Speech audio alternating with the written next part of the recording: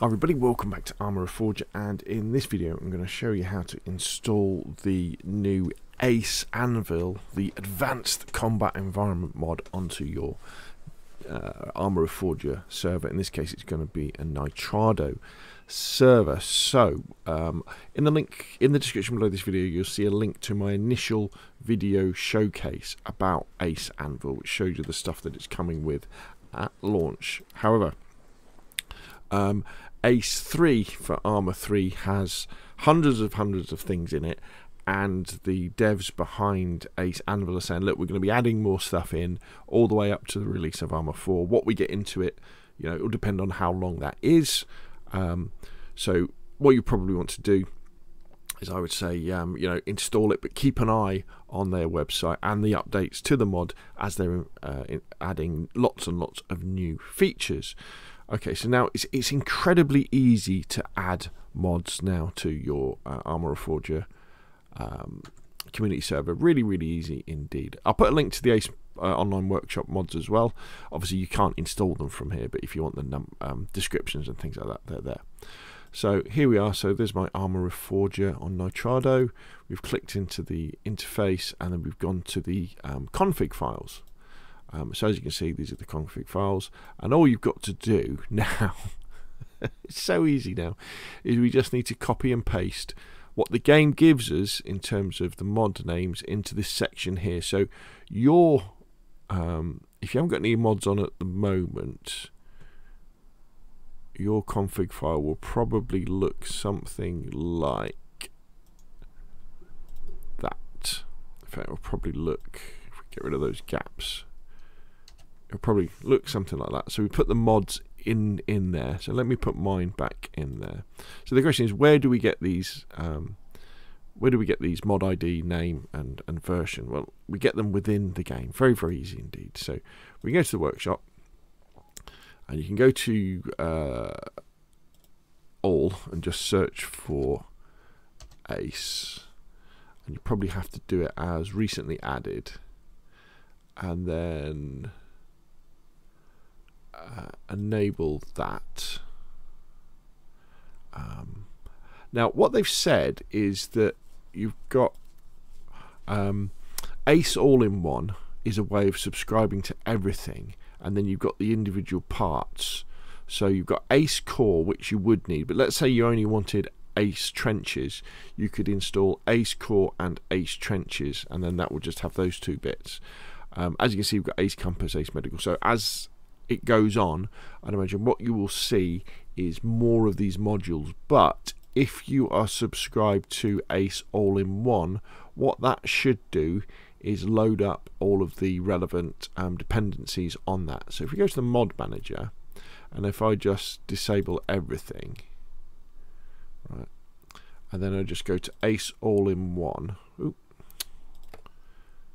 then enable that, that then turns on everything there. So it's put them all into there, so that's really good. Whereas if we just did say ACE Chopping, that just does chopping and core. Okay, but we want everything, so we're going to go to ACE All-in-One, and we're going to do that. Now what you want to do at this point is you want to open up a text editor on your computer. I use Notepad++, because we're just going to edit the files slightly before we install them. Now if we click on the little jigsaw piece here and we click on JSON, rather amazingly, and this is so good, it's created the entries that we need to add to our website. Sort of. You could copy these and just paste them in and it would work. However, what I don't like is the fact that it adds the version number here, which locks in the mod on your server at that version number, which is what you don't want, because what we want is that as these mods get updated, we want them to be updated on the server as well. So I'm going to show you how to change that. So you'd copy that to the clipboard. At this point, go over to your text editor and then paste it in. And the way that you do this is that, let's say for some reason you preferred say the initial version of ACE Medical, and let's say they introduced something later on that you didn't like, you could go back and you could make sure that on your server it only used version 1 of the mod.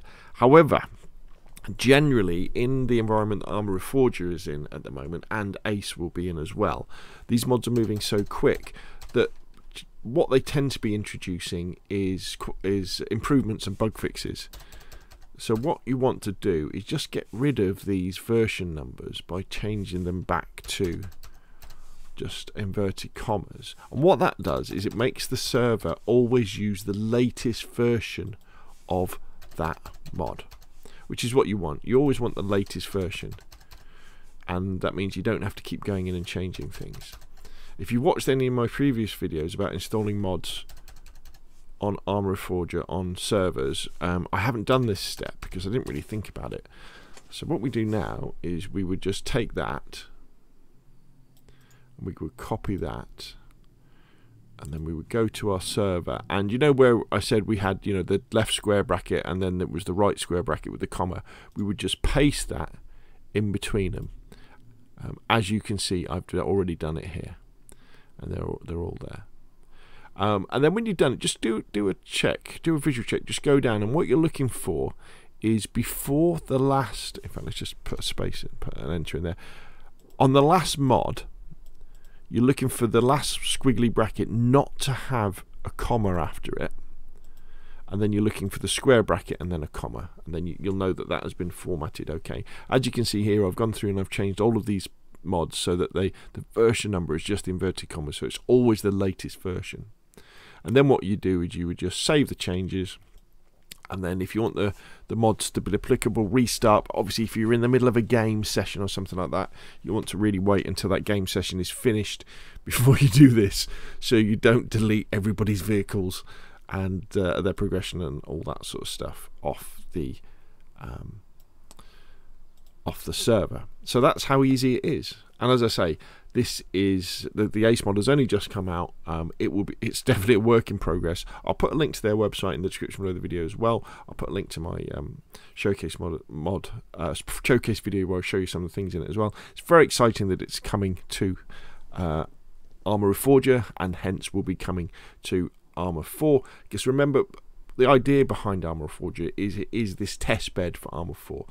Their Arma Reforger will still be around, I think, when Arma 4 comes out, but everything will be compatible between the two things, I think. You know, in fact, probably what will happen is Arma Reforger will become kind of the test environment for Arma 4. So when they bring in changes, say, I don't know, the way that, say, tanks or something like that, or some advanced thing, when Arma 4 is already out, they'll put it in Arma Reforger first, where we can play around with it, and then we'll chuck it into Arma 4 afterwards. Anyway, there we go.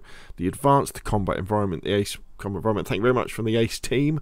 I'm so glad this has come over, and Arma Reforger going from strength to strength. Anyway, there we go.